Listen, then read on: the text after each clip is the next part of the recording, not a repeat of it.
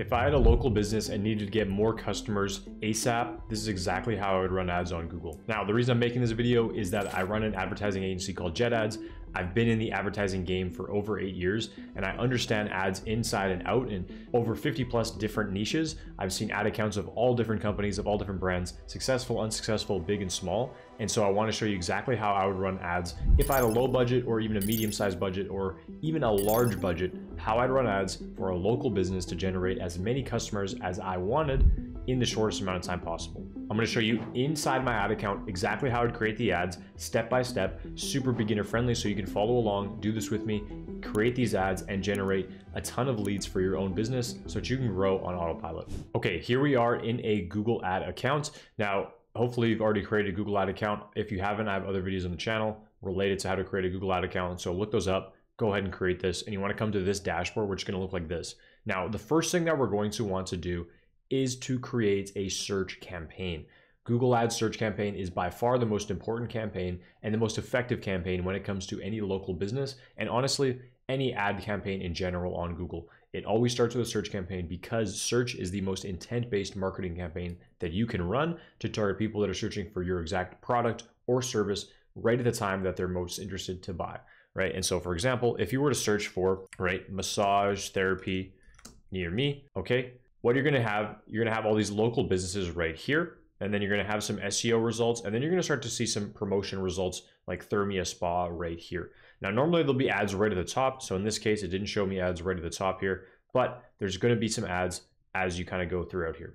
So as an example, if you wanted to do something like roofing near me and your roofing company, right, you'd want to advertise on this keyword because it's super valuable for your business, obviously. Now, besides showing up in these local business results, Google My Business results and SEO results, which is right here, not sponsored, right? The ads are going to show up right here, such as Alpha Roof, Integrity Roofing, Oak Bank Roofers. And then if you go on to next right here, you can see some other SEO driven terms right here. And then typically you'll see some other ads as they kind of pop up throughout your search results. Okay, now as an example, let's say we are on the third page here. Let's say we're Rocka Roofing and we want to get more roofing deals, more roofing businesses into our funnel so we can generate more leads and generate more sales, ultimately filling up our workflow, right? That's what we want to do, right? So for Rocka Roofing, I'm just going to open this up and see what we have to work with right here. So we have this page right here, looks awesome, super optimized, lots of really good pages right here. They have a request quote, and a phone number page. They have some awesome case studies and examples right here of roofs that they've done. They have some Google reviews right here as well of 186 reviews. So they've done a lot of good work. And this is the company that we want to get more leads and sales for, right? So what we're going to do, grab the link right there, come back to here in Google now. And again, we're going to want to create that search campaign. So I'm going to go new campaign right here. I'm going to go leads and I'm going to go continue. Now, the first thing you want to do is set up a conversion goal for your campaign. Now, a conversion goal is what Google uses to optimize your ads. So essentially it tracks when you generate an actual lead or a booking or a sale or something like that, right? And it gives that conversion data back to Google so that you know, hey, my ad generated this lead. That means that my ads are valuable. And Google knows who actually generated that lead, what campaign, what ad set, what keyword, and it can better optimize your campaign so you get more conversions, more leads, and more sales ultimately. So if we want to set up that audience targeting, what we're going to need to do is set up our conversion goals. Now, I'm going to quickly glance through this, but it's a lot more complicated, or it can be. It doesn't need to be that complicated, but it will take you a little bit to set this up. So essentially you want to come here to your conversions and then summary right here. And this is where you can create a new conversion action. Now, you're going to want to set up conversion events for your leads. So for this case, if we're doing Rocka Roofing, we're going to want to track this phone number. And then we're also going to want to track this conversion page right here when somebody submits this lead form right here. So in order to track the phone number, I would recommend using something like CallRail. This is what we use to track all phone call leads coming in for our Google Ads. So you're going to want to start a free trial and hook this up and connect this to your Google Ads and set up a phone number to replace this phone number to essentially track everybody who calls that phone number. And that will mark it as a call, right? It's going to track that call for you. And then it's going to send that as a conversion event to Google Ads. So that's the first thing on how to track the phone number. Then how to track the request quote. What I would do is ultimately connect a app to your WordPress site or your Webflow site or whatever, and then create the app via a form, which then implements that into a CRM and also sends that data back to Google using something like Zapier to track that conversion goal, right? And so you're going to want to import both of those. So then you can track your request quotes and you can track your phone calls both as lead events. So like I said, I was going to speed through that. It can take a little bit to actually go ahead and set that up properly, but assuming you have that set up, that's where you're going to want to come back to here and create a lead campaign for your local business. And you're going to have your conversion goals right here. Now, when you go on continue right here, you're going to want to click on search campaign, and then you're going to want to click on website visits. So you have phone calls as well. If you primarily want to get phone calls from your ads, that is totally fine. You could do a phone call ad right here, but I would recommend doing a website visit campaign. And you can also do both, right? So I would recommend doing a phone call and a website visit campaign if you have a phone number and you want to optimize for both. So again, we have Rocker Roofing. I'm going to implement that to right there. Also going to grab their phone number, Canada, put that in right there. And then we are going to go ahead and click on submit for that. You can also do a lead form submissions, but I'm not going to do that via Google Ads. I'm just going to do website visits and then phone calls right here. Go on and click continue. Then you're going to want to name your campaign. So I'm going to name this Rocker Roof, roofing keywords. And then actually I'm going to name this search roofing keywords and then name this Rocker Roof. Awesome. So I'm going to go next right here and then start a new campaign. So we're going to want to focus on conversions. You can also do conversion value, clicks, or impression share. Conversion value you don't want to worry about, but if you have a higher value conversions for leads, you'd want to focus on that. That's more advanced. So I'm just going to click on conversions here, maximize the number of leads that you generate. Next, what we're going to do right here is go ahead and click on next. If you want to set a target cost per action, you have the option to do this later. This essentially sets a target for what you want to pay per lead. So if you know what lead value you're willing to pay for, and that's a good cost per acquisition for that lead value for you, then you can implement that and put that right here. But I recommend starting out with just conversions, figure out what your average cost per lead is by getting, a month, 2 months worth of data. And then you can set a target cost per action so that it keeps your CPA around that target and you don't spend over that. So I'm just going to deselect that and click on next. You're going to see here you have the search network, including Google search partners, and then you have the display network, including Google display network. So I would recommend turning off the display network because you don't want to show ads on display. And you also don't want to show ads that look really bad on display that aren't like on brand and for your business. So honestly, turning on display, it just kind of spends your money and wastes it a little bit. You want to just focus on very high intent, high value keywords for your business. And then you can also include Google search partners, which are other networks within Google's suite of products. So I'd recommend you can just leave this on, but feel free to turn that off. It really doesn't make that big of a difference. And then you're going to want to narrow this down to your target location. So if I go back to Rocker Roof right here, we can see they have their physical address is right here, 84 Pennert Drive. So if I grab this address, I go back to Google Ads, what I can do is an advanced search right here, and I can actually enter this in. Okay, so I'm actually going to grab the postal code. That is what Google wants. So I'm going to enter this postal code in right here. I am going to go radius. Okay, that's where I could have entered this address, and that's what I meant to do. So if I enter in this address right here, I can do 84 Pennert Drive, Manitoba, right here, include. We can do 20 miles around this area right here if that's what we want to do. Or we could do 30, right, to get all of like the main city. So we can expand this further. Right now it's at 20 miles, so we can go to 30 miles right here, get more of the city. And we can actually do even more than that. Let's say we want to go to 40, right? Then we can get all of this right here, and that's what we're willing to work out of, right? And we won't go any further than that. Now, if we wanted to do not around our radius, what we could do is just enter in our city, and we could just do just around the city and all surrounding locations. But this is pretty good. You'll get some of the rural area that other places might not get. And that's what we'll do to kind of advertise around that local area. So in that case, that's what we'll add in. I'm going to go down right here. We have our languages as English. We have our audience segments right here. Select an audience to add to your campaign. You don't want to select any audiences because this is a search campaign. We're going to be adding in keywords that are highly relevant to search terms that people are searching for that want roofs right now. So we're also going to turn off broad match. We don't want to do that. We're going to go more settings right here. And what we are going to do is not change any of this. We are good to go to the next step right here. Now we have Rocker Roofing right here. So we can describe our product or service right here. So what I'm going to do is just look this up, Rocker Roof. And what I typically do here is I just grab the meta description right here, and I'll go ahead and enter this in to Google Ads.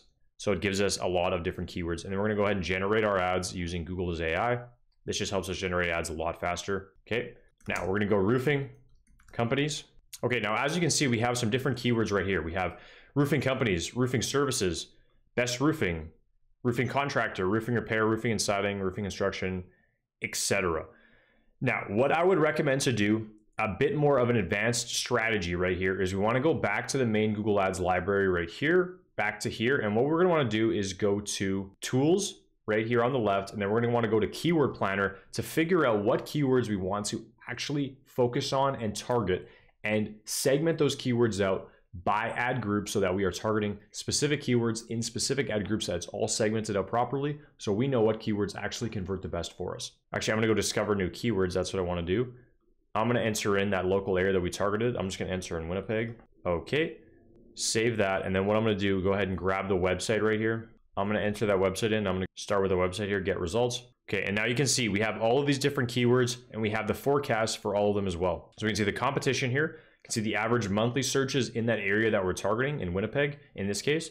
See the average monthly searches, and we can see all of these different things. So we have metal roofing, then you have roofing companies near me, roof repair, right? A bunch of different things that we can target here that all have fairly low impression share, right? So 10 to 100, right? And the cost per click range is about $2 to about $10 on average for some of these things. So if we want to add in all of these, we can get an estimate of what our campaign is actually going to look like before we even create the campaign. So if we go roofing companies near me, roofers near me, roof repairs near me, let's go roof repair, roof contractor, roof replacement cost, roofing companies, best roofing companies, roofing contractor, roofers in my area, best roofers near me, roofing companies with payment plans near me. Let's go roof replacement, roof estimate, roofing quotes, and let's leave it at that. So we have 15 keywords right here. What we can do is add keywords to create a plan, boom. And so from there, we can go to forecast right here. We can go to this, all my saved keywords right here. And now it's going to show us, once we narrow this down back to Winnipeg, remove that, go save, boom. We can actually get an estimate and a forecast of exactly what we should spend and how much leads we're going to generate. So if we have an average click-through rate of 5%, which is pretty low, our average cost per click is going to be 40 cents per click right here if we're spending only $5 a day. And if our conversion rate on that is about, let's say 1%, and our value per conversion is about $10,000, boom, what we can see is about $150 per acquisition to generate about $10,000 at a 66 ROAS with 102 clicks. Right now, that's a pretty generous conversion rate. I don't know if that's a true conversion rate. So we can see if we were to actually go ahead and spend $50 every single day, right? What we can see is we would spend about $720 to generate a new conversion, about $22,000 in conversion value at a 14 ROAS, but about 217 clicks and about 5.9 thousand impressions, right? And then we get about 1.6 thousand in spend. Click-through rate is about 3.7%. Our cost per click goes up to about $7.16. So as you can see, the numbers do change quite a bit. So if we drop that back down to 25, I'm going to look at our clicks right here, and we can see we're kind of getting into that sweet spot for Winnipeg targeting right here, where if we spend about $25, we're kind of getting onto that higher end of the slope. The more you spend, you don't necessarily get a more of a return, right? The sweet spot might be around $12 a day to maximize your reach and maximize your overall profit. So you can see our ROAS right now is at about $23. If I was, or about 23, so 23x return. If I drop this to about $20, you can see we're at about 27 return. Average CPA to get 2 roofing deals per month, right? At a 1% conversion rate, we would spend about $370 to get each roofing deal. We generate about $17,000 at a 27x ROI, about 168 clicks, 5,000 impressions. We'd spend $620 in a month, and our cost would be about $3.69. Right, and so that's a good estimate for what we should do right here. And so what I typically do is I take this and all the kind of insights there, and I add these keywords in. And so I would segment these normally based on all of these keywords, but I'm just going to add all of these in just to make this a lot simpler right here. And so what I'll do, I'll just copy these over right here, and I'm going to put brackets around these, or like quotations around these actually, so that it is phrase match, right? Meaning that we'll only advertise on keywords that are pretty much exactly like what is being shown right here, with words that are very, very similar. So I'm just going to go ahead and add all these in. Okay, boom. So we've added in all of these keywords right here. They're all set to phrase match, right? Meaning we're only going to advertise pretty much for these exact keywords right here. And this is looking really good. So we're going to do roofing keywords right here. Now we've already determined, based on this plan right here, that the optimal budget for us is about $20 per day. So knowing that, we'll go ahead and update that budget right here. If we go back to campaign settings, budget's actually on this next step right here. So as you can see, it's going to give us an estimate of what we should do right here. So it's going to say about $24 per day is about optimal. I'm going to set this right at $20. Okay. And I'm going to go back to our keyword and assets right here. Okay. So now what it's going to get us to do is to add in our actual roofing quotes right here, or our roofing keywords that we have, so that we can show up for those terms and match them. So what I would recommend doing is adding in the headlines to match all of these. So roofing quotes, or we have roofing contractors. I'm gonna say get your roof fixed. And typically I fill all of these up, right? And so what I do typically, the first 5 headlines, I focus on keywords that match up with what we did there. So I pin these to number 1, match these up with the keywords that you targeted, right? So other things, right, are roofing quotes, get a roof quote, right? And then I have roof repair, okay? So I'll do all of that right here, and that will be my position 1. Next I'll do in position 2, and then what I'll also do as well, I'm gonna do Raka roofing as well in position 1. Next in position 2, I'm gonna do the benefits right here of our roofing company, right? So what makes our roofing company the best, right? So I'm gonna say the number 1 peg roofers, the fastest turnaround time, let's say, is 1, right? Get the best priced roof, roofing made simple and easy, right? And let's say those are all our position 2s. And then position 3, this is gonna be our CTA, which is gonna be get a quote or give us a phone call. So I'm gonna say get a free quote, call to get a quote, speak to our team today, right? And that's essentially what I would do. Then you can add in a few more if you want, and then we are good to go. So I'm gonna add in, let's say I want to add in one more, position 1, roof near me, okay? Then we can go ahead and add in our descriptions right here. So for descriptions, it's pretty straightforward. You can go ahead and add in, again, things like this, right? So I'm gonna go ahead and copy this, paste this in right here, right? And I'm just gonna go servicing Winnipeg, right? You'd wanna add in 90 character descriptions to each of these and make those unique. Then you can also add in a business name and logo. So make sure to go ahead and do that. You can add in some site links as well, which your site links are other links to your thing. So I'd add in your portfolio, for example. So I'm gonna add in one site link right here, right? Add in portfolio. And then what I'm gonna do is just say Raka roofing, browse our roof portfolio. Raka roof portfolio. Okay, boom. So we can add that in. Now we have a site link there as well. And then we can do some call outs too. So let's say call now, right? That's a call out that we can do. And we can see that's going to show up right there. It's going to say call now right at the end, which is great. And then we can also add in our phone number as well right here. So if I wanted to add that in for Raka roof, go ahead and grab this phone number right here, paste that in. I'm going to go back to Canada right here, and I'm going to go ahead and save that. Boom. Now we can add that in as a phone number right here. And you can see, look at our ad, it is all ready to go. Raka roofing, get the best priced roof.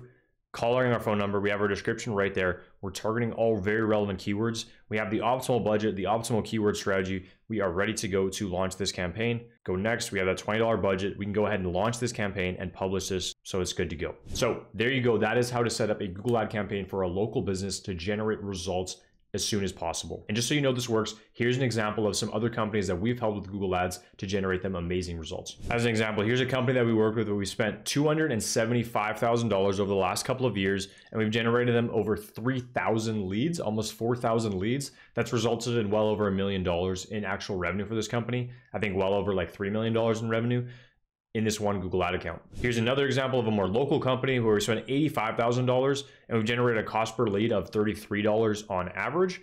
And let's see how many conversions generated in total. Generated about 2.5 thousand leads for this company. And you can see we've scaled this up since we started working with them to where they're generating a ton more leads per month on average. And overall, they are generating so much revenue from Google Ads, and it's all super simple, super automated. And as a last example, here's another company, a medtech startup company that we've helped with Google Ads. Spent $250,000 generating a cost per lead of about $14.